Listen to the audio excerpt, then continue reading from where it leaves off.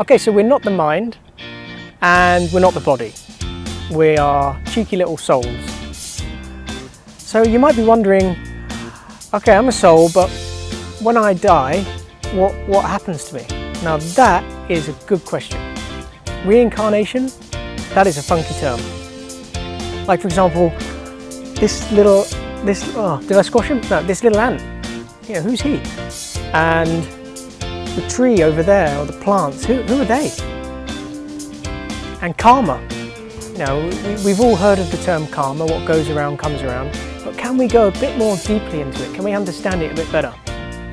I want to hand you over to Sue Tapper in our Krishna Wisdom Studios for more information.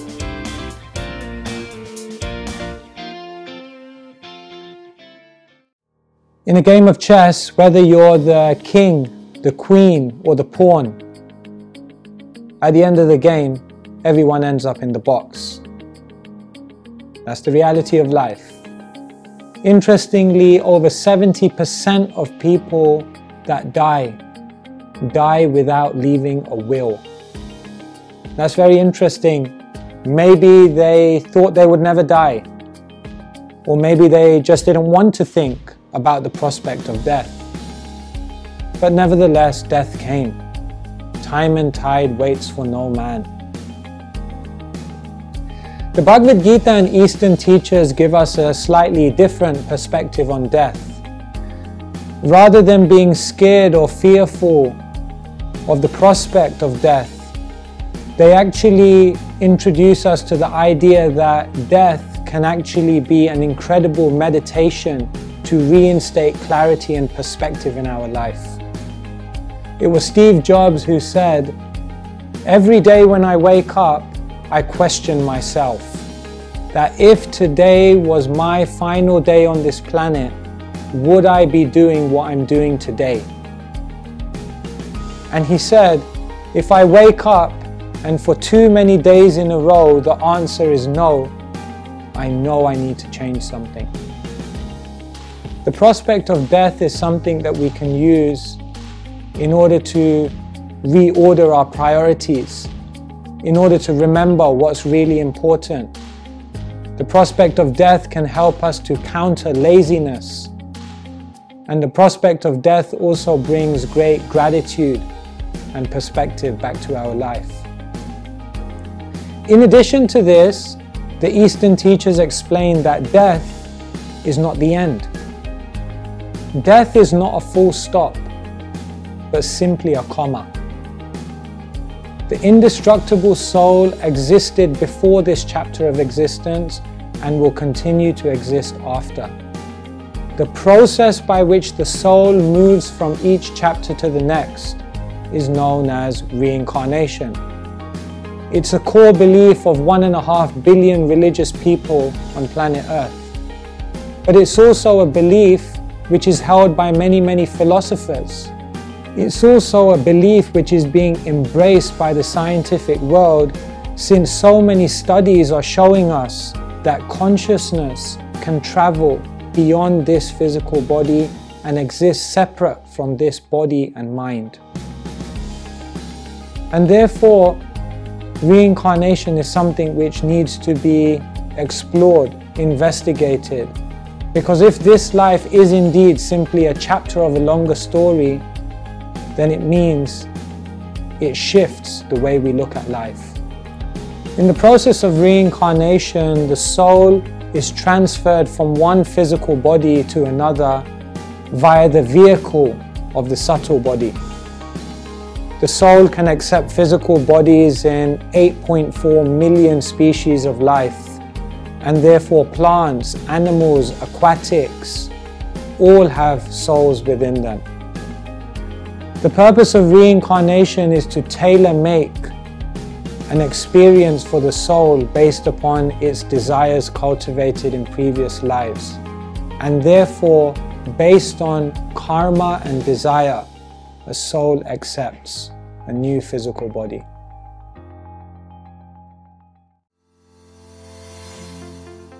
Imagine you had a scale on one side, complete free will, and on another side, complete fate. Now, if we look at life, complete free will, the ability to shape our future without any external factors affecting us, doesn't really seem a feasible explanation of what we experience.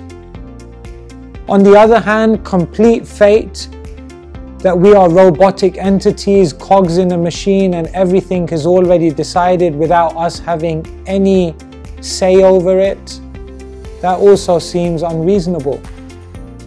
The Bhagavad Gita teaches us a middle path, that life is an interplay of fate and free will.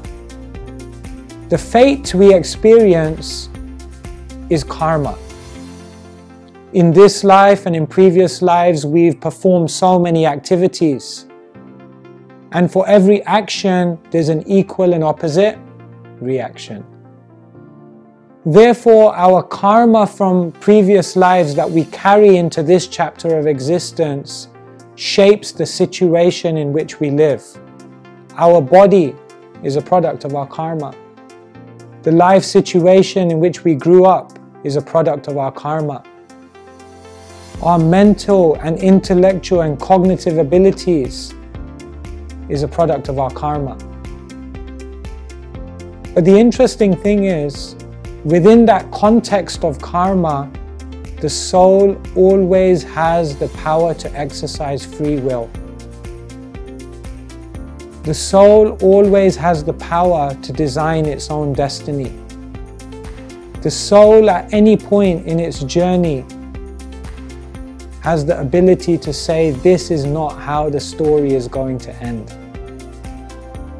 And therefore, although we are affected by karmic consequences carried over from previous lives, we are empowered to design a better future for ourselves by accessing spiritual wisdom, by re-engineering our desires, and by cultivating goals which will lead to a more progressive direction for the future.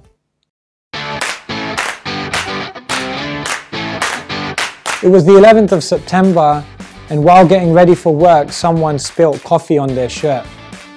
Angry and flustered, they rushed to get changed, left the house, but they were late for work. It was the 11th of September, and while rushing to get to work, someone's babysitter called in sick. Frustrated and annoyed, the person went on a mad rush to find a replacement, ended up leaving home, but was late for work. It was the 11th of September, and while driving to work, someone got stuck in a mad traffic jam, horning, irritated. They were late for work.